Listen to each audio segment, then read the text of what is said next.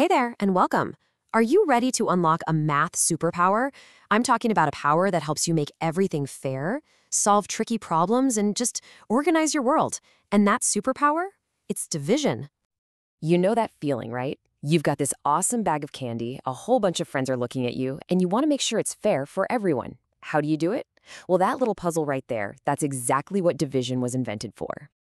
So first things first, let's really dig into what division is. And hey, forget about boring math rules for a second. Just think of this as your training to become a hero of fairness. Okay, so at its core, division is super simple. It's just taking a big pile of stuff and splitting it into smaller, perfectly equal groups. That's it. You're basically becoming a super fair snack distributor. That's the main idea. All right, so to use this superpower, you gotta know the key players, right? The total you start with, that's called the dividend. The number of groups you're making, that's the divisor. And the answer, how many things go in each group, that's the quotient. And see that last one, remainder? We'll get to that. That's like the next level up. Now, you want to know a secret? A little cheat code that makes division so much easier? It's basically the opposite of multiplication. Think about it. If you know that 2 friends times 5 apples each equals 10 apples, you can just flip that right around. 10 apples divided by 2 friends means, yep, 5 apples each. They're like a perfect team, working forwards and backwards. Okay, theory is great, but let's put this superpower into action. Let's see how it works in the real world with, you guessed it, a classic snack sharing problem. All right, here's our mission. We've got 15 granola bars, and we've got 3 friends. We gotta be fair. So, how many granola bars does each friend get? Let's figure out what 15 divided by 3 is. So, how do we tackle this? Well, we know our total, the dividend, is 15, and we know our number of groups, the divisor, is 3. So now we ask that magic question, the one that links back to multiplication. What number times 3 gets me 15?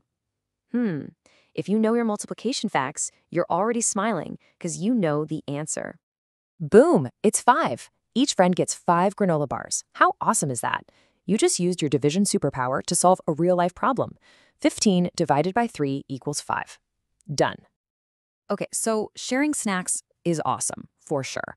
But this superpower, it's useful for so much more than that. Let's take a look at all the other places you can use division in your day-to-day life. Seriously, division is everywhere. It's like it's hiding in plain sight. Splitting up stickers with your classmates, that's division. Figuring out how many Lego bricks go into each tower to make them equal, yep, division. Even figuring out how many weeks you have to save your allowance to get that new toy, or splitting up your homework time. It's all division. It helps make sense of everything. All right, you ready to level up? Because sometimes, in life and in math, things just don't split up perfectly. And that is totally okay. Let's talk about leftovers. This is a really good question, and I get it. It can feel a little tricky at first. I mean, what do you do when you've shared everything out as fairly as you can, but there's still a few things left over? Well, the answer has a special name, the remainder. A remainder is just the word we use for those extra items, the ones that are left over after you've made all your equal groups.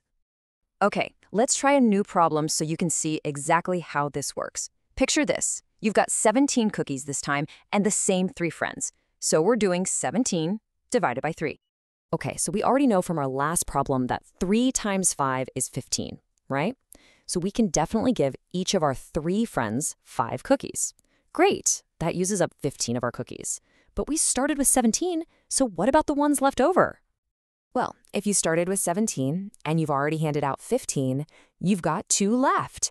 And those 2 leftover cookies, that's our remainder. So how do we actually write that down? It's easy.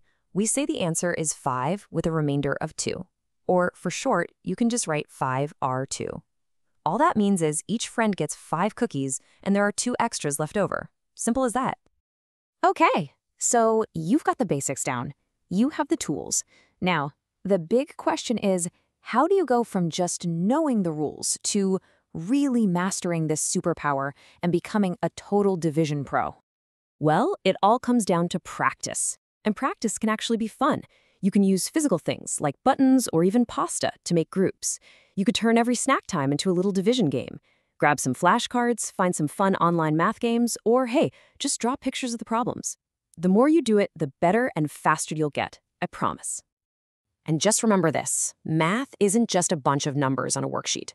When you start actually seeing division out there in the real world, when you're cooking or playing games or planning something, it stops feeling like a chore. It just becomes this really cool, useful tool that you can use every single day.